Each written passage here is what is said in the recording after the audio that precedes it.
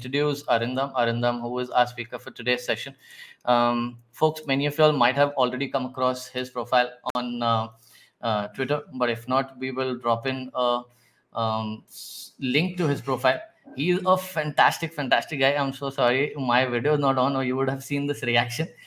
He is someone that I love engaging with. He's been someone I've personally been, enjoying these conversations around blockchain, around Web3, and super knowledgeable.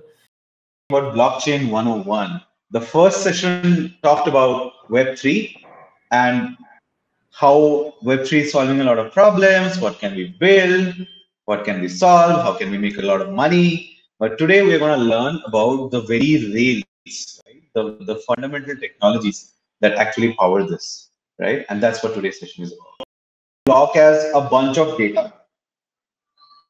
Bunch of data could be anything, right? But I have just said that there are three fields: block, nonce, and data. That's it, right? There are three fields. And I say that a block is valid if the net, when I do a SHA-256 hash, which is when we discussed in the beginning, right? Just an arbitrary hash, right? Where I could generate any data. When the hash starts with first 4 zeros, then I say that it's a block.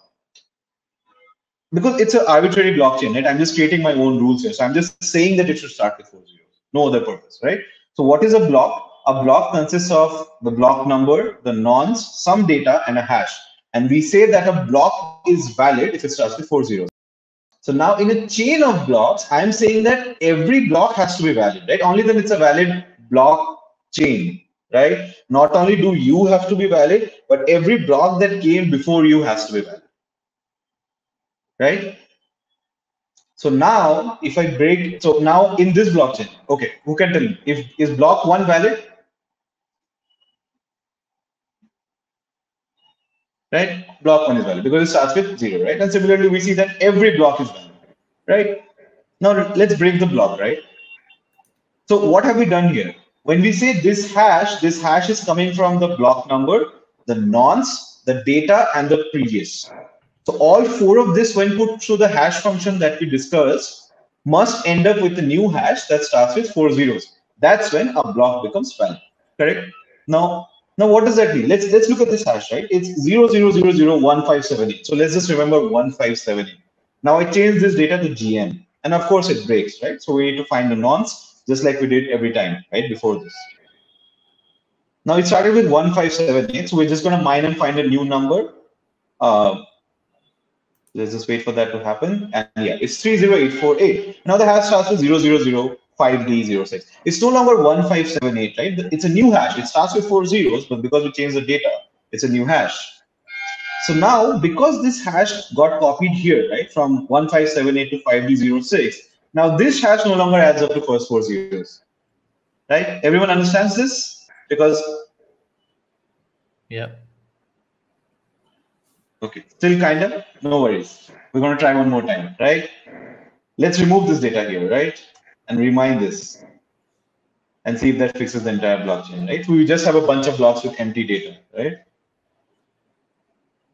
To us, I think that's what might happen if me and you build a blockchain. It's just going to be a lot of blocks with no data in it. Yeah. No, I think people are getting a hang of it. There are a couple of more questions, but yeah. Right.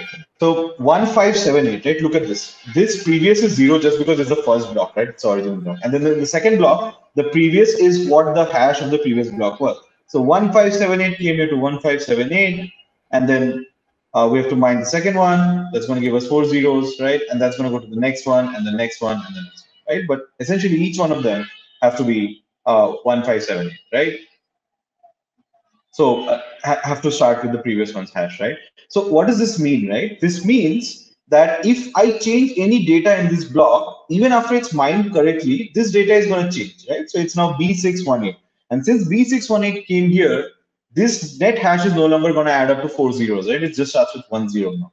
So all of the hashes, because all of them changed, none of them are going to add up now, first 4 zeros, right? So all of them are broken. So I have to go back and fix all of them, essentially find new nonsense every time. To go back and find out, so, okay, now this one is added to 4 zeros, but this changed here. I have to fix this one. So now instead of FFEF, I need to end up with a new one that says, hey, now we have 4 zeros, right? And then on to the next one. Now, so now we have 4 zeros, and then we mine, and then we mine, and we keep going till we sort of get to the entire block. right? So now what does that mean? I cannot go back in time, just change a blockchain and just change a block in the blockchain and expect everything else to work as it is, right? That is what immutability means. Immutability means, yes, like a domino, like Aditya quoted, right? One falls and everything else in front of it is broken, right? So what this means is that once I have said that, hey, this block one is done, it's here for eternity. If you change anything in block one, none of the blocks in the front of it is going to be valid. If you change anything in block n, anything from n plus 1 to infinity is not going to be valid. So this is why any data pushed to a blockchain is not valuable, right?